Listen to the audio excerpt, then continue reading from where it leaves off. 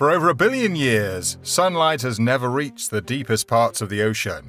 It's an intriguing place, with hot springs on one side and ice-cold water on the other. The pressure down there is incredibly intense, enough to crush bones, and some areas are said to be lunar-like.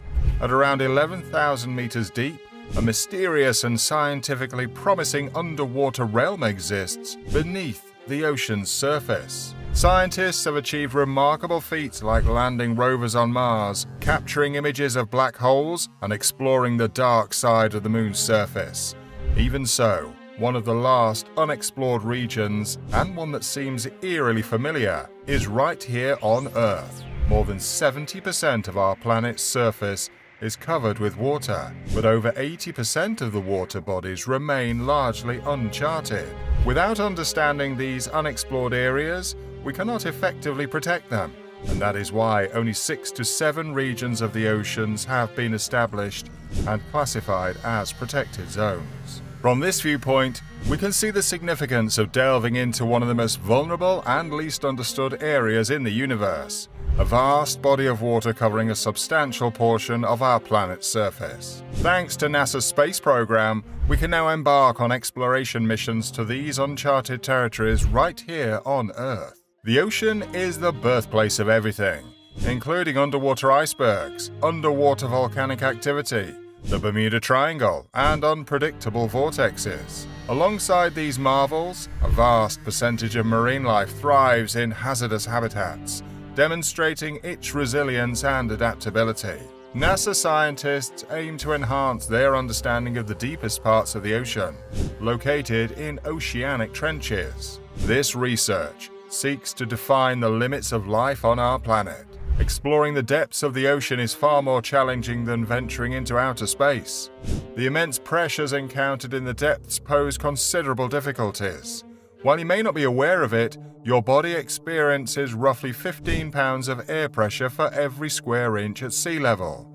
In outer space, beyond Earth's atmosphere, the pressure is zero. However, when diving or using a submarine, the pressure gradually increases as you descend into the abyss of the ocean. The Mariana Trench alone is over 36,000 feet deep. That is even deeper when compared to Mount Everest, the highest mountain on Earth, which only rises to a height of around 29,000 feet. The pressure at the Mariana Trench is over 1,000 times stronger than at the surface. To give you an idea, it's like having 50 super jumbo jets all pour their weight on you at once. Because of its extreme depth, the Mariana Trench is one of the most dangerous places on Earth. The water is always pitch black, and the temperature is freezing, below 0 degrees Celsius. The pressure keeps increasing as you go deeper, making it almost impossible for life as we know it to survive there. At such depths, the pressure is more than 8 tons per inch. If any part of a living organism had an air-filled space inside, it would collapse instantly under this immense pressure. Now, imagine if there are even deeper regions in the ocean that have not yet been explored yet. After discovering liquid oceans beneath the icy surfaces of Saturn's moons, like Titan and Enceladus, and Jupiter's moons, like Europa and Ganymede, NASA has collaborated with the World Hole Organization Institution, WHOI, to investigate these extraterrestrial oceans. This collaboration utilizes similar commands and vocabulary employed in space exploration. Recently, marine biologists have deployed landers equipped with cameras and detectors to crash land on the ocean floor to gather valuable data and measurements. Furthermore, researchers have made an intriguing discovery. They found components in the depths of the ocean that resemble those found on other planets within our solar system. This revelation may even guide scientists toward the search for extraterrestrial life. Physics represents a main challenge to ocean exploration. Dr. Jean Carl Feldman, an oceanographer from NASA's Goddard Space Flight Center, explains that at great depths, water offers zero visibility, brutally harsh temperatures, and crushing pressure, making it an inhospitable environment for exploration. Speaking about exploring and studying water, we're not just talking about one water body, but the vast expanse of water on the Earth's surface. And to cover those vast areas, Scientists need tools that can work for a long time, even months, but having people inside underwater vehicles for such long periods is costly and risky. Since the 1960s, there has been a global increase in ocean exploration technology. However, explorations that go into the depth of the sea has faced many challenges. Currently, efforts are being made at home and abroad to continue exploring the ocean with fewer obstacles than ever before. Exploring the ocean is increasingly difficult due to its high costs and technological complexities. It's not surprising considering the risks involved. Deep-sea robots need to withstand the immense pressure of the depths, function without needing repairs or maintenance for long periods, and endure the corrosive effects of seawater. When it comes to underwater exploration, the devices used must be able to handle the extreme pressures in the depths of the oceans. If they're designed for human occupancy, like manned submersibles, they also need to maintain safe internal pressure for the people inside. To maintain this internal pressure, these submersibles often use pressure hulls. However, these hulls can be quite heavy, sometimes accounting for more than a quarter of the submersible's total weight. This weight limitation restricts the capabilities of the machine.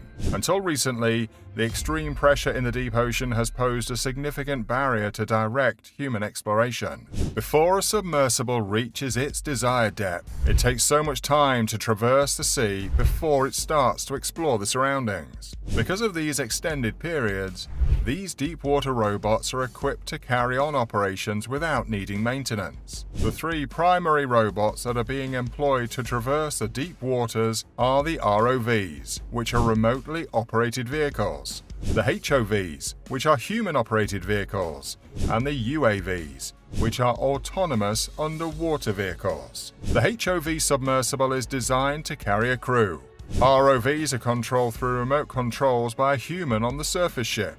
AUVs can function independently and are programmed ahead of time to carry out autonomous missions without ever needing a crew or being controlled remotely.